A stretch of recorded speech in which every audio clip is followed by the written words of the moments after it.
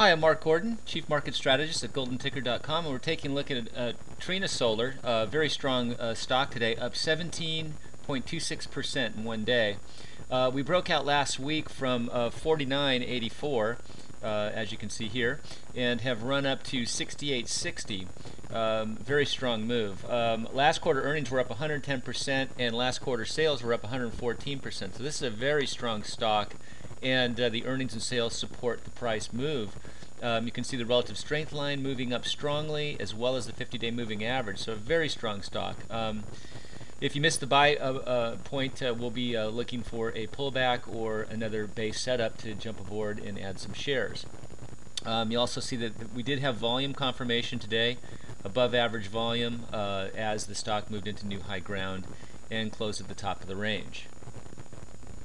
We're now looking at First Solar, another strong company with earnings up 220% in the last quarter and sales up 288%. We see a big gap up here at this point back in mid-February on massive volume, which fueled this big move here. Coming up, we see that the 50-day moving average is in a very strong uptrend, as well as the relative strength line, this squiggly kind of gray line. And today we were up 6% and closed at the top of the range on good strong volume. And we've had good strong volume in the last week or so, and the stock is acting very well. And last but not least, we're going to take a look at Solar Fun.